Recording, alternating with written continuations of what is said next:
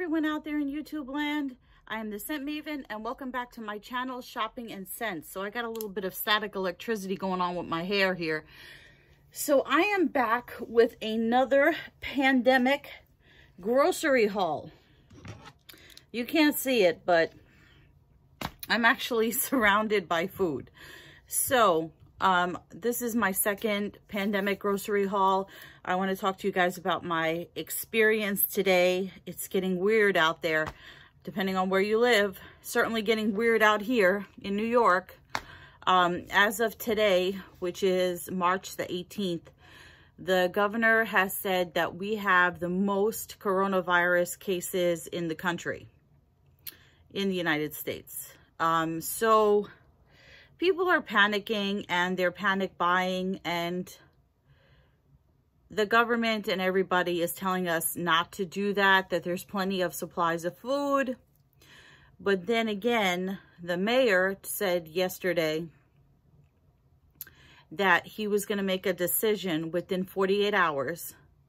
So he's got another day to go, of whether he was going to do a quarantine, a shelter in place, meaning that you're only supposed to travel for essential things like the grocery store, pharmacies,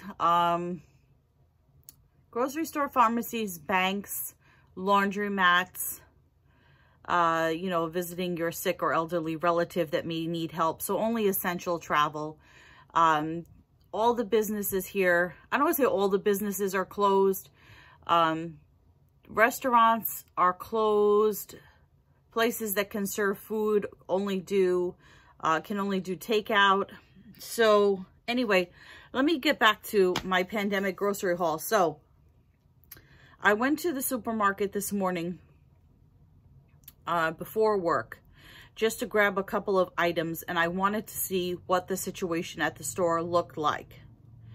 So this morning they only had, as far as bread, they had these rolls. These are big Marty's big oven fresh rolls. So they had these, which are kind of like hamburger buns. They're rolls, and they had raisin bread. So those were your options, raisin bread or this. So I picked up this. I also picked up 3, 4, 5 cans of my favorite tuna, which I was happy to see that they had so much of it. They were selling out of a lot of the tuna, but apparently nobody, as far as this morning was concerned, at that time, nobody seemed to be liking the brand of tuna that I like, that I just recently discovered. So I was happy about that because I was able to get my tuna. And this is a good staple item because it stays good for a long time. And this is the Star-Kissed solid yellowfin tuna with lemon and dill in extra virgin olive oil. So I had picked up 5 of these this morning, and I wanted to get some soup. My mom, last time she went shopping a day or 2 ago, she was able to get Chunky brand soup and this low-calorie Progresso chicken noodle. They didn't have any of that. I was lucky this morning to get, when I say she got Chunky soup, she got it in the can. I was able to get Chunky soup. I got 2 of these. I ate one this afternoon. I had gotten a tomato bisque, and this is a sirloin burger and country vegetables. I'd rather get the beef and vegetables, but they didn't have that. So this was really my only choice. They had some other like creamy chicken something, and these are expensive. So the tuna is expensive. The tuna is like $2, almost $3 a can. The rolls, let me tell you what the bread situation was after this. This is Best by March 27th. I don't even know how much I paid for these. I don't know how much the rolls were. But let me tell you what happened with the bread later on. So I was able to get these. This soup is good until December 9th, 2020. So I was able to get 2 of these microwavable soups, which I could have for lunch. So that's what I got this morning. So I want to tell you about what I've been doing at work. So kind of like a budget thing and also a pandemic measure, is that I've been bringing my food to work with me, breakfast, lunch, snacks, because it's cheaper, or at least it was before this pandemic started. So I wouldn't say it's price gouging, but my supermarket definitely didn't have a whole lot of sales going on. You're paying full price for everything, pretty much. So there's that. So that's a reason to bring food with you, because hypothetically, typically, it would be cheaper than buying food out. Then where my work is located, there's not a whole lot of eat out, you know, take out options or sit down restaurant options. There's not a lot of meal options where I am. And a lot of the establishments have closed, and I don't know if the ones that remain open that do take out are going to stay open. So I think there's only one establishment near my place of work that is open doing takeout. And there is also like a bodega type place where you can get like little things. But if they close, there is literally nothing around me. So coffee, snacks. Oh, and I also did get an almond milk creamer this morning for my coffee, which I left in the fridge at work, and a diet iced tea. So I've been going to, so I've stocked the fridge at work with stuff for myself, my diet iced tea, my creamer, my almond milk in case and I've been bringing my Cheerios with me. And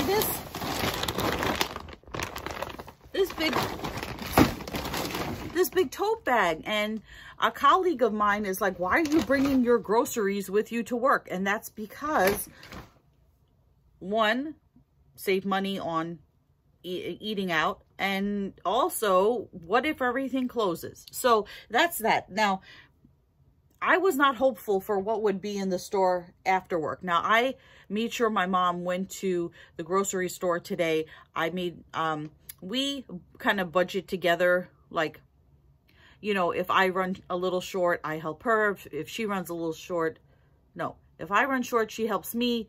If she runs short, I help her. So I gave her a little bit extra money this morning. I told her, go to the grocery store and buy enough food to last you a little while, just in case.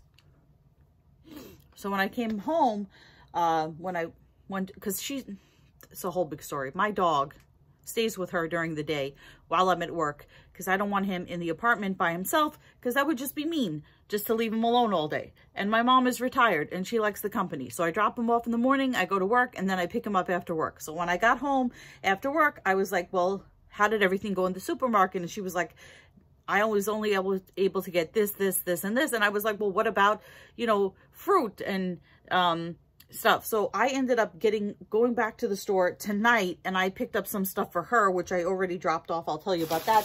But let me tell you what I got. So I did pick up another bag. She forgot her fruit. They did have the Snapdragon apples, no longer on sale for $2.99 like my last haul. Now full price, $3.99 for 2 pounds of apples. So, and the brand Rocket, in my last video, I was like, they have this Rocket brand apples and Snapdragon. And I didn't know if they were the same brand or if they were one time carrying Rocket and one time carrying Snapdragon. Anyway, so it appears they're 2 different brands because they had them both today. But I kind of like the Snapdragon better now. So I got more Snapdragon apples, and I bought some for my mom. I also picked up some blueberries for her, which I was able to get a pint of blueberries for $3.50, which is not really that great of a deal. Then you guys saw in my last video, I hauled these crunchy wheat rolls. They were running out of these. These are $2.49, and as I told you before, they're no fat, no sodium, no cholesterol, and vegan. I picked up 2, 3, 4, because there's not a whole lot of healthy snacks or like, you know, diabetic and dietetic friendly options left. Then I was in the deli section, which I should have gotten some deli meats, like some turkey and stuff. I'll probably have to go back tomorrow. Anyway, it was ridiculous the amount of money I spent on food today. Ridiculous for one person. So I was in the deli section and these were $6.99, which is really expensive. So they did have some sugar-free almond cookies and I just could not resist. And I like to have a dessert after dinner. So 1 or 2 sugar-free cookies is a sufficient dessert for me if I'm not having apples or yogurt. So as I told you in my previous video, I really don't buy sugar-free cookies that often.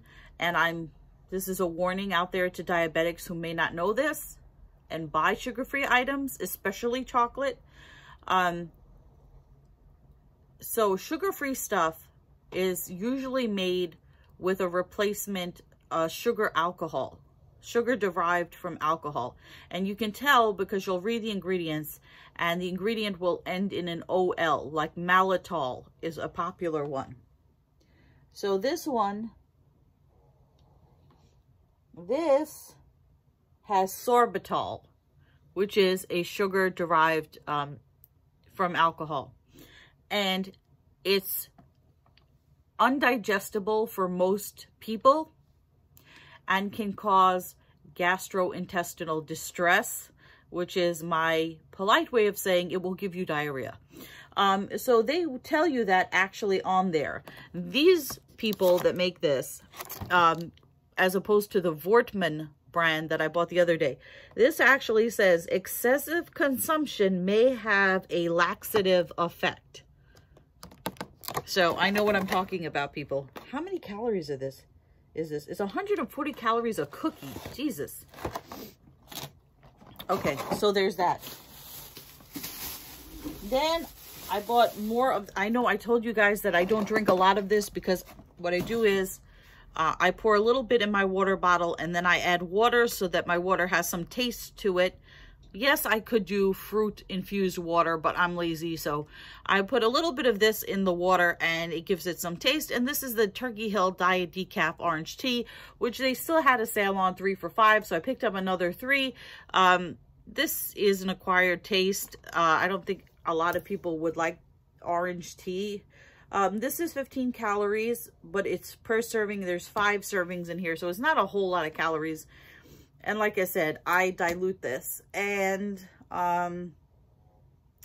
0 fat and 2 sugars. This has got 2 grams of sugar. I did not know that. So it's a good thing that I dilute this. And I'm going to have to dilute it even more now that I read that. So I had picked up this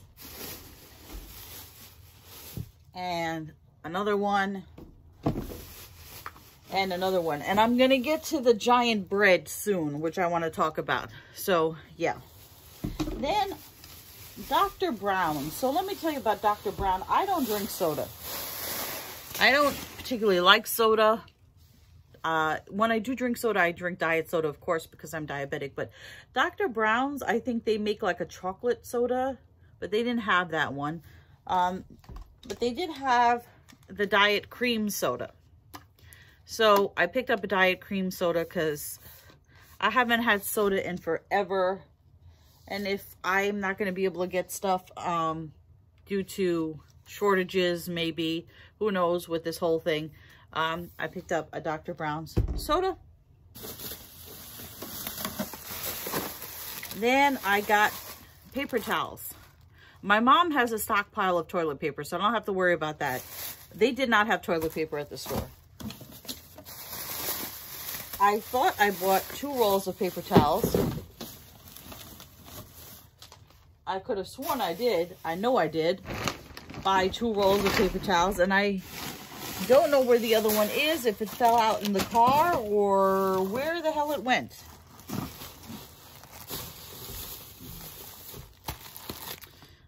So I got a roll of paper towels for $1. They did not have a whole lot left.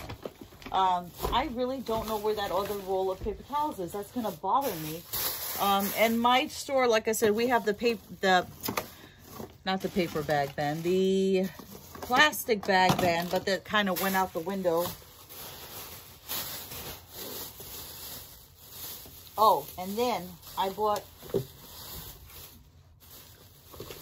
4 more cans of tuna, which I'm gonna have tonight for dinner. Not all 4 cans, but a can of tuna. So I have 4, 5, 6, 7, 8, 9 cans of tuna. So I'm good on tuna for at least 9 meals, which 3 meals a day, that's actually only 3 days, but I'm obviously not eating tuna for breakfast, lunch, and dinner. Then, to go with the tuna, I ran out of my sugar-free. I have to get sugar-free jelly or sugar-free preserves. Sometimes I get blackberry preserves. Sometimes I get the actual just sugar-free jelly. But I got this last time and I got it again. And this is expensive. It's like $4. This is the Polliner. Sugar-free with fiber blueberry preserve. So I have the blueberry preserves with peanut butter. Now, normally I get the reduced fat peanut butter, but I'm kind of running low a little bit. And I don't know when they're ever going to get peanut butter again. And all that they had left was like the super expensive, fancy, organic, natural peanut butter for like $13 for a little container. And then they had a couple of the, I forget the generic brand, the little containers. But I was able to find, they didn't have any reduced fat. I was able to find the last jar of reduced fat peanut butter, the last one in the store. But this is 25% less fat, but this is super chunk. I usually get the creamy, but they only had super chunk. So I got the reduced fat super chunk. Then the 2 Good yogurts, these low sugar yogurts that I recommended in my last haul, which you should go watch if you didn't see it. 2 Good yogurts. I still have a couple left in the fridge when they were 10 for $10. Now they're 3 for $4. So I got 3 of the mixed berry. And now I think it is about time to get to the giant bread. So I went to the store, like I said, this morning, and they only had raisin bread and those, I know, don't touch your eyes, don't touch your face. My eye is itching me. I'm going to wash my hands. So you only had raisin bread and rolls. Now they got in bread. They had white bread, wheat bread, and like a multigrain, but not just any bread. And they won't tell you this in the supermarket that I go to. They're not able to get, I don't think they're able to get brand name bread anymore. So all that they could get is locally, super locally produced bread. And that's not necessarily a bad thing, but it's damn expensive. So they have these gigantic, I don't know if you could tell, this is a gigantic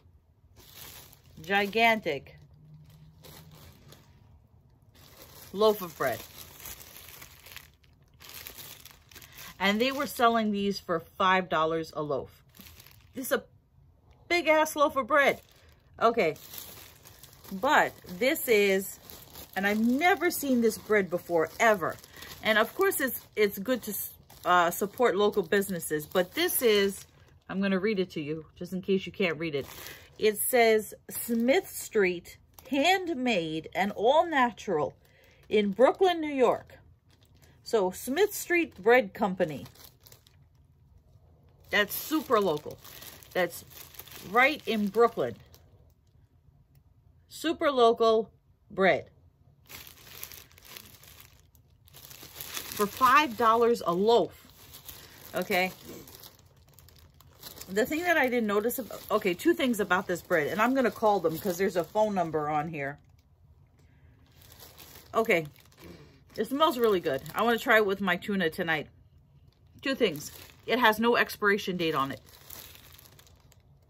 I asked the sales clerk, I asked my fellow shoppers, nobody could find an expiration date on any of the varieties of this bread, which is the only bread that they had. And it has a little tie there, and I'm used to bread being in a, you open it and then it's sealed again, but this, you just open it and there's the bread. It's not sealed twice. And then I was a little bit worried about that, but then I said to myself, this is not, the rolls are not sealed twice. So anyway, I bought a loaf of this bread in the wheat for my mom, and I got myself, because I don't know when bread is coming back. This should be the thumbnail. Please, YouTube, make this my thumbnail so I don't have to do a separate screen capture. Okay, so I got 2 loaves. I spent $10 on bread. 2 loaves of this gigantic, locally produced, right here in Brooklyn, bread. From the Smith Street Bread Company. So I'm hoping it's good because it smells really good. And it feels and is like, it feels like homemade bread. Like it's a really, like you could tell that they baked this loaf, and it's like there's thick slices and oh my goodness. So yeah, I never thought that I was going to, if I was going to splurge or rearrange my budget, that it would have to be on groceries. Like I usually buy very, very little groceries. I buy groceries for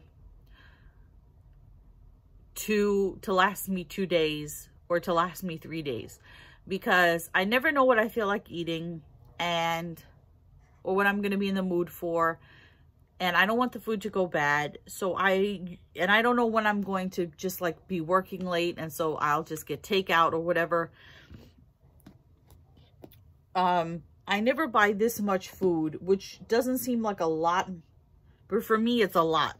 This is a lot of food. And plus the stuff that I picked up for my mom. So this is a whole bunch of food. I don't know how long it's going to last me. Watch, I'll be the only person to get fat during a pandemic from having too much food. Yeah, so, but I could, you know, I don't want to say could live forever, but I could live for a while on my tuna and my gigantic bread and my peanut butter and sugar-free preserves and my cereal that I got, which I'm running low on. I should have got another box of cereal, but it's not $5 anymore. This was $5 last week. Now it's $7 for the family size Cheerios. That's why my mom didn't pick up anymore. And I have apples and all this kind of stuff. And I'm still working on my bag of Snapdragon apples from my last haul. Oh, oh my God. I'm going to stretch for a second. Oh. These are strange times. I made sure when I got up this morning that the first thing that I did was go to the gas station, fill up the tank with gas, go pick up my laundry just in case they shut down laundromats, which they say they won't, and head to the grocery store for a couple of quick essentials, and made sure that I had my meds, which I picked up last night, made sure my mom had her meds, and made sure she had a couple of essentials, and then made sure that she had some grocery money to go to the store this afternoon, because I told her, don't wait for me. Normally, I would take her shopping and everything, because this store does delivery. They do food delivery.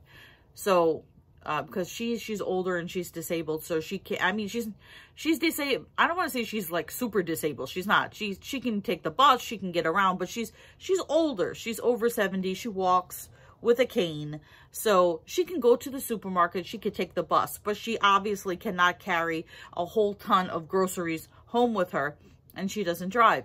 So normally I always take her grocery shopping. We always go grocery shopping together, and I'm more than happy to help my mom because she's wonderful and I love her to death. So I would take her shopping. But I told her, I said, listen, I saw the situation this morning. Do not wait for me to come home from work because there may be nothing left or nothing that you want left.